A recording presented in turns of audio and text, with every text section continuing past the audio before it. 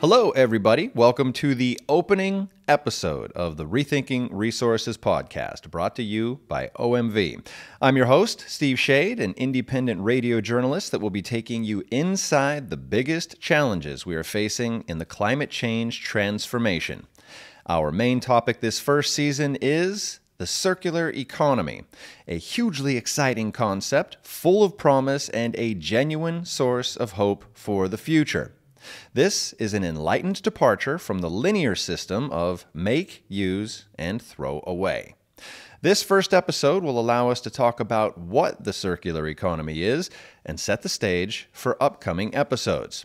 So, what are we talking about when we talk about the circular economy? In a nutshell, it's a model of production and consumption that involves using existing materials as long as possible and extending the life cycle of products and reducing waste to a minimum. To tell us all about the circular economy, we are joined by Francesca Stevens, the Managing Director of EUROPEN, the European Organization for Packaging and the Environment. EUROPEN is a non-profit which aims to improve the environmental performance of packaging and packaged products all along the supply chain. So, the circular economy is at the heart of its existence. Francesca, thank you so much for joining us. Thank you, Steve.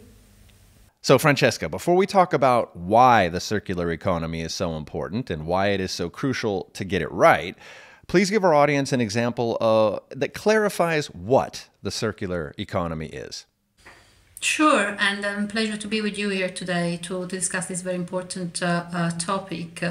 I guess in order to understand what circular economy is, the best example that we can use is really nature and the natural ecosystem. So if you think of how natural ecosystems work, nothing is wasted, everything is reutilized, everything comes back into the circle.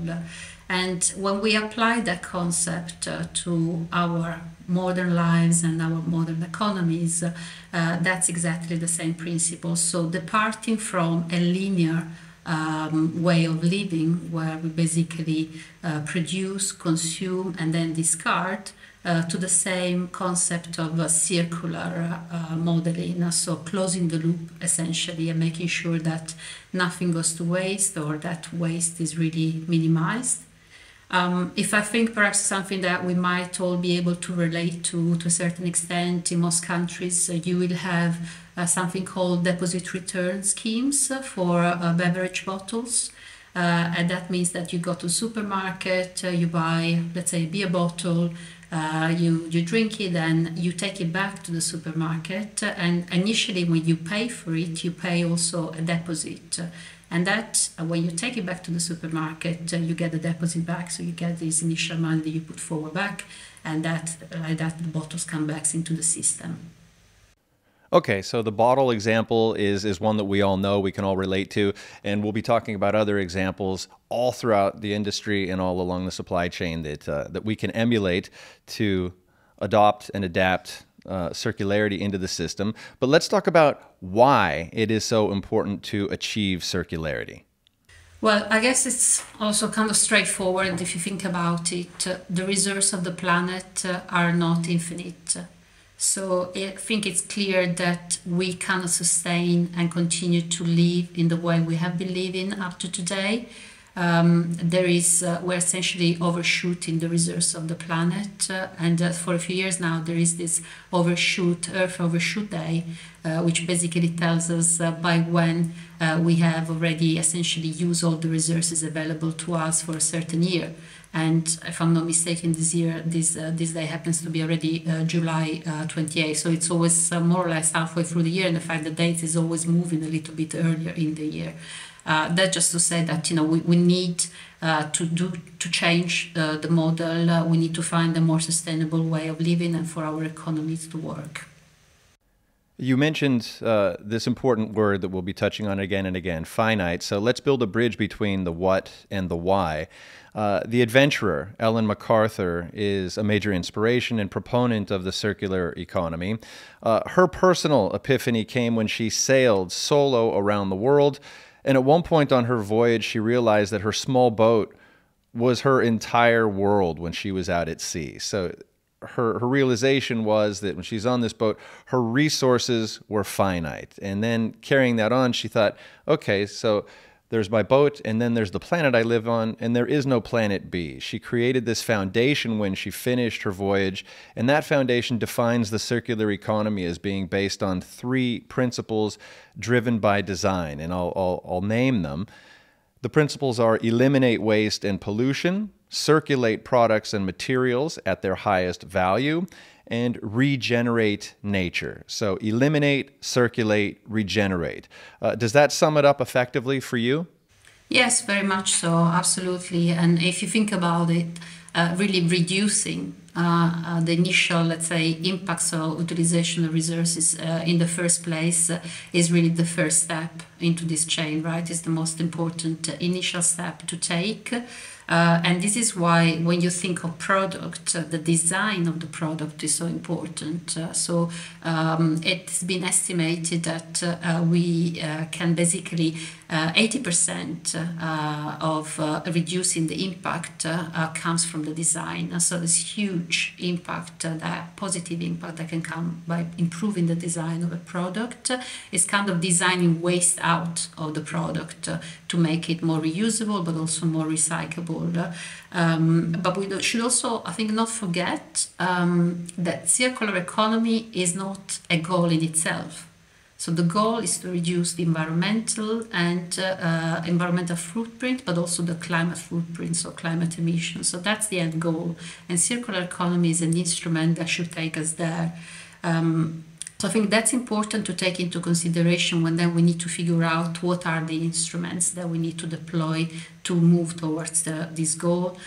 If I take the example of reuse, which is also very important and very high on the agenda, political agenda at the moment. It's something we need to improve and increase. But let's not forget, again, you go back to the example of packaging, which is the one I know best. Ultimately, you can't reuse things indefinitely, right? Ultimately, they will also come to the end of their life and be discarded. In the case of packaging, it will depend on the type of packaging material, for example, how many cycles you can do. And that's why it's also so important that we don't forget recycling, how important recycling is, because ultimately, even reusable products, you will have to be able to recycle them in order to bring the material back into the loop. So the 3 parts are really all very important. Okay, and I'll come back to you for some specific examples of how packaging can have another life as, say, a car bumper or things like that. I really want to get into some examples. But Francesca, let's talk about you specifically for a second and your role in the circular economy as a representative of EUROPEN. So your credibility is on the line, Francesca. How do we know that you're an honest broker, not a lobbyist, leading us around in circles on the circular economy, so to say, on behalf of the industry? Well, so basically, let me tell you a few words about who EUROPEN is and our members. So our members represent the entire packaging supply chain, I would say value chain, because there is lots of value attached to all of the materials and the products that are packaged. So really, our members go from the production of the packaging raw material to the placing of the packaged products on the market, so the full loop. And we as an organization have sensed really the importance of advancing packaging sustainability, not today or yesterday, but we were set up just 30 years ago. In fact, next year is our 30th anniversary, which I think is in itself a testament of the fact that, it is a big commitment for us linking packaging and sustainability. And if you look, most of our members, if not all, have already, in fact, adopted and announced goals which are already more ambitious than the one we are discussing currently at political level. So their reputation is very much on the line. If you think also that many of those members are brands, so really with a direct interaction with the customers. And what is important and what we're trying to bring to the debate is also concrete solutions. So we support incredibly high level of ambition in the legislative changes that are being discussed currently at European level, but they also have to be enforceable and implementable so that they are not just on paper. Okay, so EUROPEN focuses on packaging and the environment. And when we're talking about packaging, we're talking mostly about plastic packaging. So let me put some big numbers out there, and then I will ask you to put them into context. According to Plastics Europe, around 55 million tons of plastic were produced by European companies in the year 2020. Out of all that plastic, how much actually goes into packaging? Yes, so the amount that goes into packaging is about 40%. And then the rest will be going to other sectors, like about 20% to building and constructions, and 10% also into automotive. Okay, and of those numbers, so we've got 40% going into packaging, 20 into building construction, 10% into automotive. How much of that is brought into the circular economy? So how much packaging would go into becoming a car bumper? How much can be recycled, upcycled? Yes, well, the numbers really differentiate per material, and perhaps if you allow me, also, I'd just like to get some numbers straight, because when you pose your first questions about the numbers around plastics, certainly plastic has a relevant place in packaging because of its flexibility, its lightweight. But then if you look at the figures, and these are Eurostat data from the periods 2009-2019, you also see that actually the reality is a little bit different, as a paper and cardboard is actually the main packaging waste material in the EU. 40% of the total, followed by plastic and glass, more or less at the same level, with 19% more or less each. Then wood, and then metal. I'm just like to underline that, because I think it's important that we do not demonize any materials. And as EUROPEN, material neutrality for us is very important. We represent all of the packaging materials. We clearly have seen what has happened over the last few years in terms of the increased attention specifically towards plastics. But it's important that we take a step back, in the sense that we need to assess what's the best solution in terms of packaging solution, depending on the product. And so dictating, let's say, that one material over the other, necessarily is the best option, because that doesn't allow us then to have a full assessment of the environmental impact, and also serving, let's say, the product, best protecting the product, which is ultimately the role of packaging. And a few years back, if you think what happened, through some legislative changes, lots of focus was put essentially on the weight of the packaging. So how do we reduce the weight of the packaging, make packaging lighter, which actually was a big element that determined a big move, let's say, towards flexible packaging, and therefore increased plastic packaging.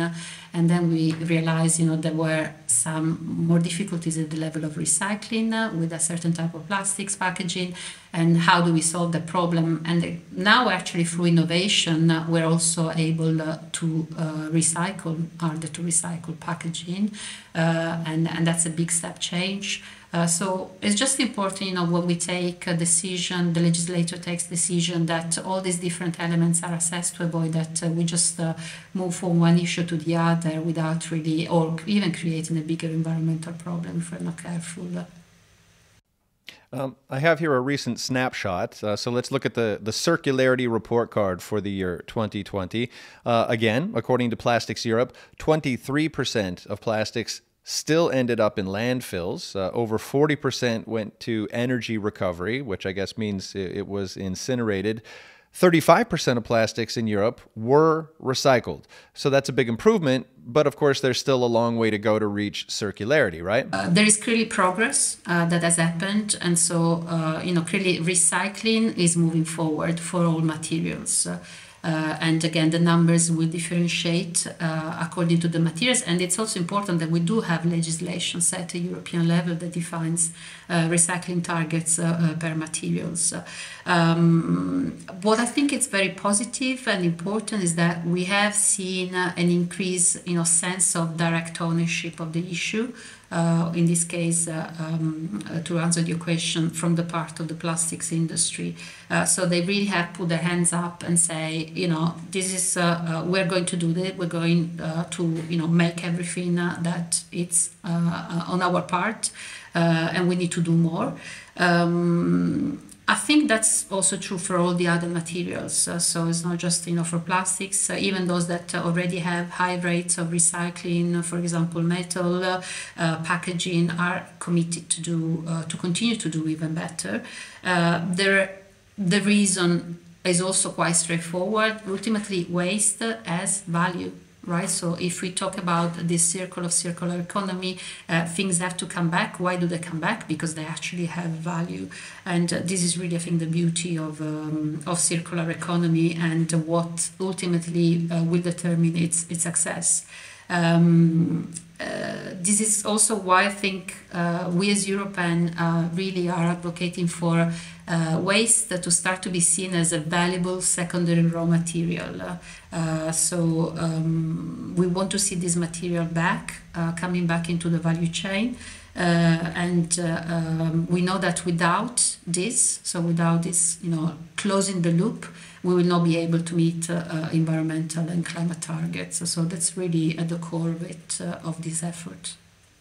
Yeah, let's also talk about the philosophy behind the core of it.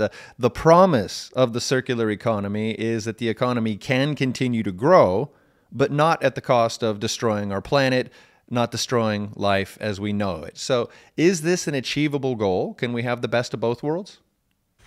Yes. I'm a big believer of the fact that, yes, I don't think that the only way to protect our planet and our life on the planet is to go backwards and stop growing. In fact, I'm quite concerned when I started to hear this concept floating. I think the best way to achieve a sustainable growth, so we're talking about sustainable growth, is if we really adopt a systemic approach to change.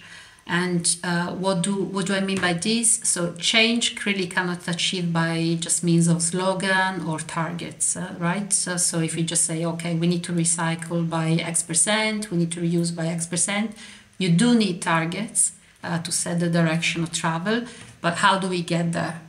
And to get there, again, big responsibilities on the side of industry. We discussed before packaging design, making sure that the products are designed in a way that can go back into the loop. But we also need to make sure, for example, that we have the infrastructures to support the change.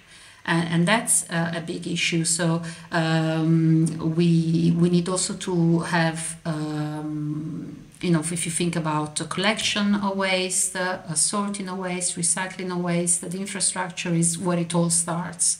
But then we also have really citizen awareness, which is very important because citizens need to participate in the change as consumer, of course.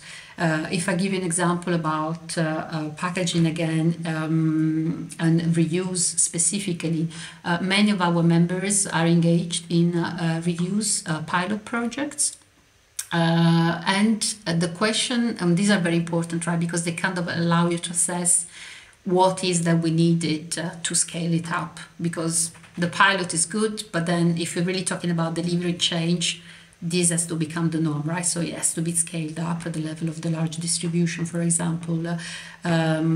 So we also need to assess what is that works beyond the traditional, for example, large urban context, right? The city center, what works for certain households, because the needs are different as well. Single households, higher income households, how do we address, the different needs of the consumers as well? So that's what I'm talking about. Systemic change is not just about, adopting the target. That's the first step. But then how do we get there is the way we can make it successful. Okay, let's continue on this elegant path of logic and talk about what it means for all of us and the way we live our lives. Reduce, reuse, recycle means significant changes in behavior for all of us, right? Absolutely, yeah. I would say it's really clear that we can achieve the transition to a circular economy without an effort really from all of us, and including indeed us as citizens and consumer. If I think, packaging in particular, again, the role of consumer is so fundamental. Because if you think about it, the packaging hands at home is not a big goods, it's quite small, easy to dispose. How do we make sure that we bring it back, the packaging waste, into the value chain? So we need to give the consumers the right tool to empower them, right, in helping moving towards a circular economy. We need to give them, I would say, the right information to start with, and also the right tools. We need to still, ensure that there is convenience, right? Because when something becomes too complex and burdensome, then it's easy to put people off. Again, a very practical example, what we've done as an industry together with many other industry partners, we have identified that one issue is information on the packaging, on how to properly, sort your waste, which means in which bin am I going to put this piece of packaging, right? Which is the right bin. And sometimes it's not so straightforward. And in particular, we see that at national level, each country comes up with its own ideas on how, to inform citizens. And this is creating even bigger issues because sometimes you find on pack multiple information, even if they don't relate to your country. So we have proposed a harmonized system to be introduced at European level. So have the same information in all European countries on pack, which then can still be adapted depending on the color of the bin, which of course are still different in every different country, but at least give the initial information, like this is this material that can go into your the correct bin, and you know where to put it. So it sounds like quite basic, but actually it's really important because one of the reasons you don't get material back is if this first step in the process is not done correctly. What else can we, as citizens and consumers, actually do? What changes in the way we live our day-to-day lives are most effective? Well, day-to-day change is clearly right, and being more aware. I think there is already an increased level of greater awareness. But again, if I can be very, very selfish here, when it comes to packaging, please put the packaging in the right bin bag so we get the material back.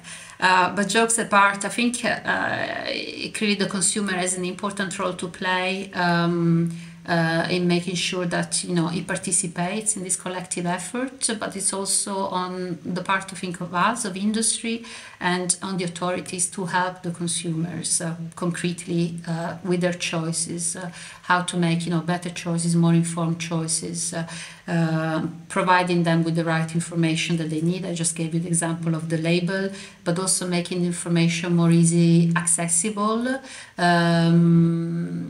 That's also digital is something that is coming in handy, and more we see also the use of digital tools to help the consumer accessing this information, which is very good, but very practical as well. If you think, someone living in a relatively small apartment, there is also an issue of space. So how do we then help, and again, here looking back particularly at the municipalities, how do we help make sure that we give the citizen the best way to help them? If they want to do the right thing and sort their waste correctly at home, is then storing in a home the best solution when, it's a small apartment blocks or another one? And again, there is no one solution, right? That's really to be adapted to make sure that we help people accomplish the change rather than create more resistance.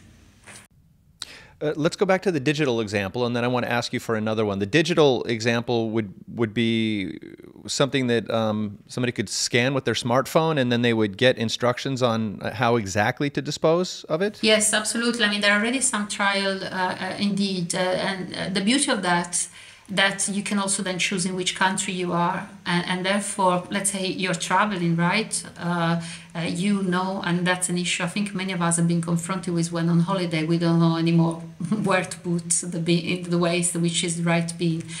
So that's really helpful indeed. You can scan it, could be a QR code or another type of digital mean.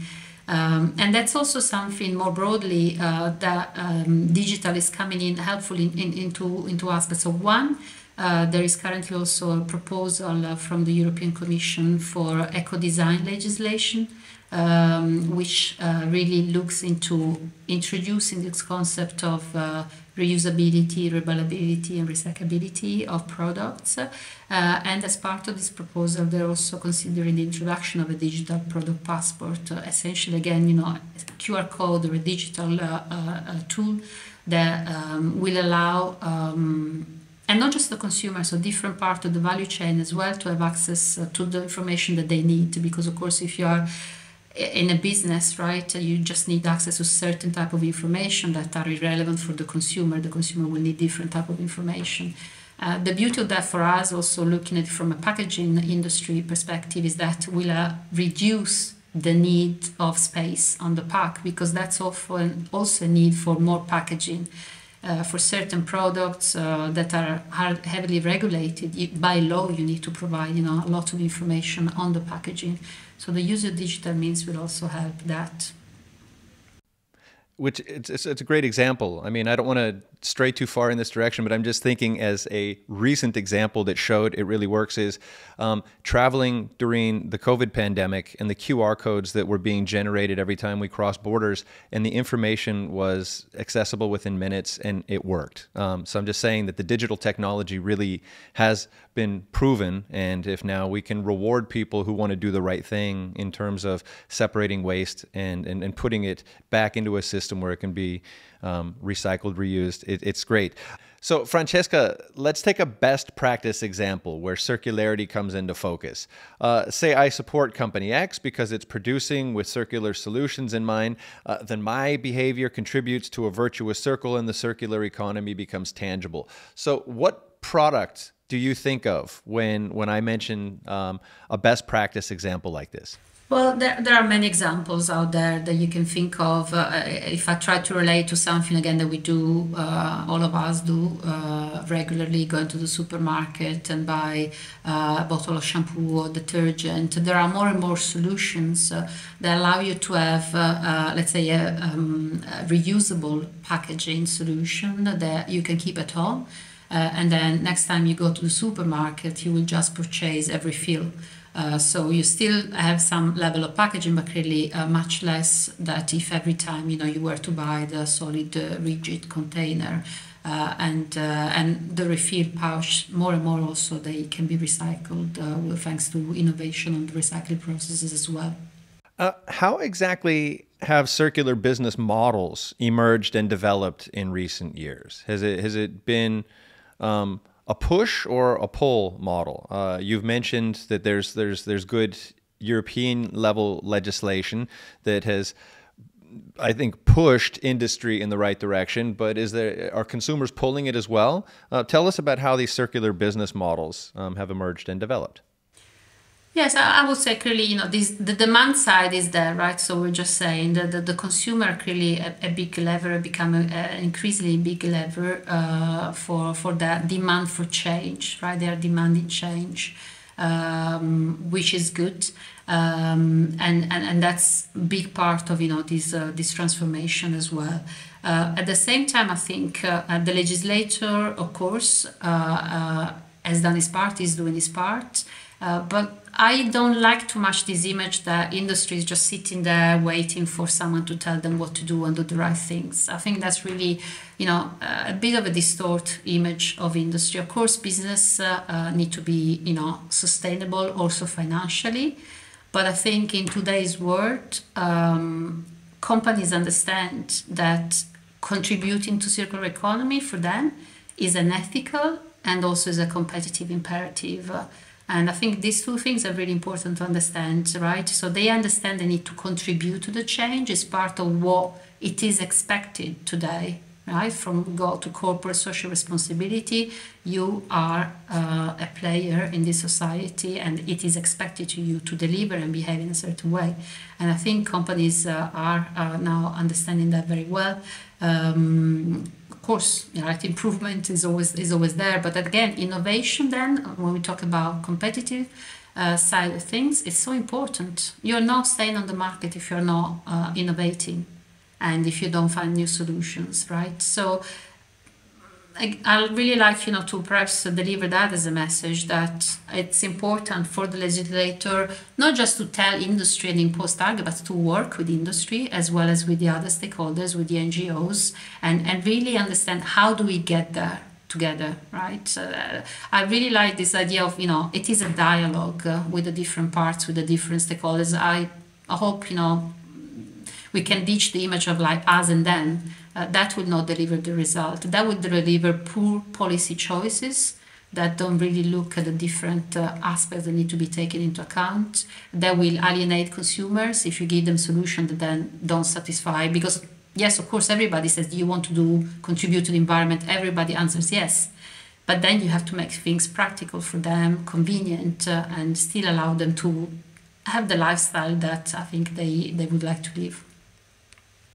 Okay, so let's say the dialogue is working, there is progress, and let's go to an even higher level now. Can you point to any best practice cities or even best practice countries where they're actually really genuinely putting circular solutions into practice? Of course, we all immediately think Scandinavia because they're always getting the best grades on the report card, but what examples spring to your mind? Well, yes, I mean, when you say everybody, thinks Scandinavia, I think there are many examples around Europe. Would be even hard to pick one. I'm Italian, and most of you perhaps will be surprised to hear that when it comes to recycling in Italy, we are really doing incredibly well. Of course, there are, some local issues that then make the news. But so I think, at the level of both the municipalities of the countries, we do see lots of new actions being taken. But then, I really like perhaps to reconduct it to Europe, right? So I think one of the biggest steps that has been taken at the European level has been the adoption of the Circular Economy Action Plan. So a big policy communication that set the direction of travel on what do we need, which direction are we moving, and what are the different elements we need to achieve that. For example, revising the packaging and packaging waste legislation in Europe is one of those elements. And so is also the regulation, the new proposed regulation on the eco-design of products. So that, these are very concrete tools that we are basically equipping ourselves with in order to lead this transformation. And we just discussed very practically the example of the digital tools as well as a way to make it that even more, a very easy reality to apply in our daily lives. I just wanted to say I can back you up on progress in Italy. I was recently in Sardinia and stayed at a place where I received a tutorial from the woman who was managing it. And it was a hilarious episode to witness because between our language differences, she explained in great detail how to separate things properly. I really could have used a digital solution, but after 30 minutes or so, I got it, and I was very impressed at how the separation system worked because it was super effective, and I was very happy to know that a beautiful place like Sardinia was being preserved because people really do put the rules into practice there and keep Sardinia beautiful. So I just wanted to say, yes, it is working in parts of Italy. But I should also point out that we're focusing on Europe so far in this podcast. Europe as a plastics producer is, of course, a significant player, but Europe still trails behind places like China, like North America, and what is known as a rest of Asia grouping. So can change led by Europe lead to real change and real progress if it's just Europe? Yeah, no, that's a very good question because if you look at the size, of our economy, the European economy, that is a huge leverage, right? That gives us huge leverage in setting the direction of change at a global level.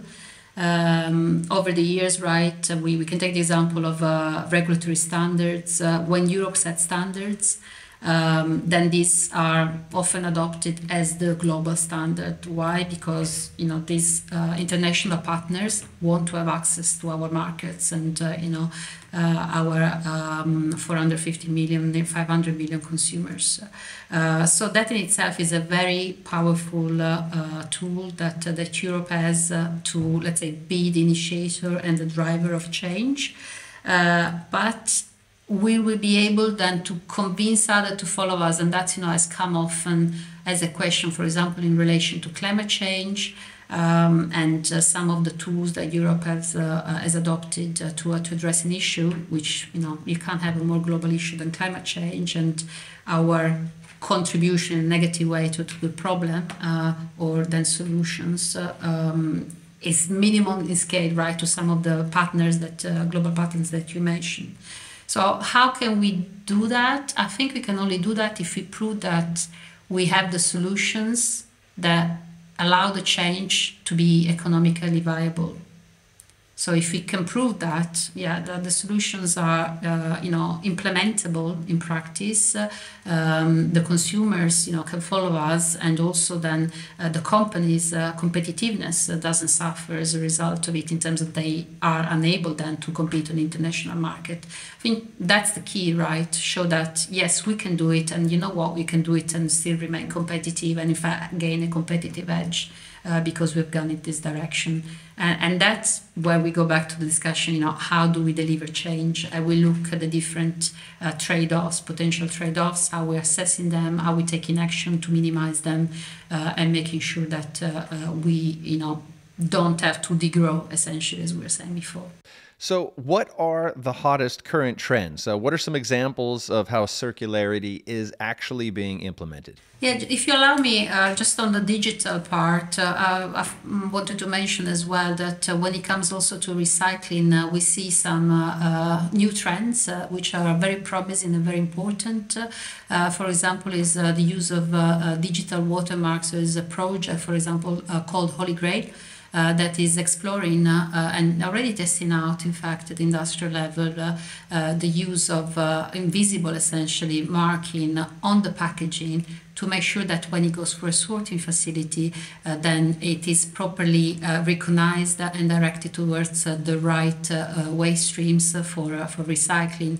So that can be really deliver a massive improvement in terms of bringing the material back into the loop and avoiding that some get lost in the process.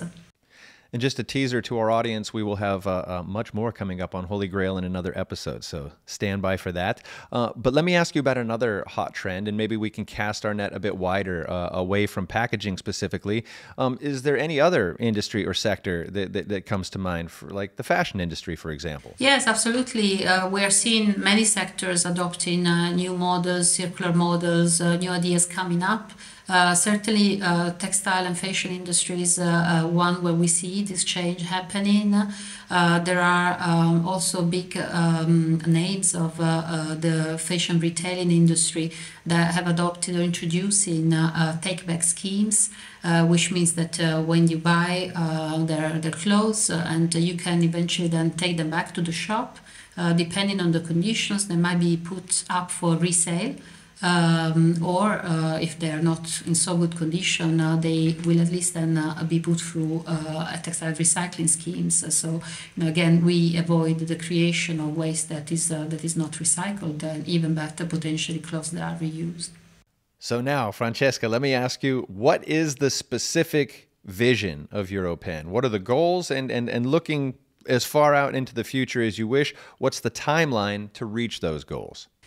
Well, the vision for us, I'd say it's simple. So packaging should be treated as a valuable resource moving forward, and it can no longer be treated as waste that serves no further purpose. We want the material back. It's a valuable resource that prevents depletion and use of additional new natural resources. And this is why we think the ongoing revision of the biggest piece of legislation that is happening today at European level, the Packaging and Packaging Waste Directive revision, is very important because it really can help to scale up the level of ambition and make sure that packaging circularity really becomes a reality. So we're very supportive of that. The timeline that is being considered currently by the legislator is 2030, but many of our members have already set goals which are ahead of that, with 2025 deadline, for example, in mind.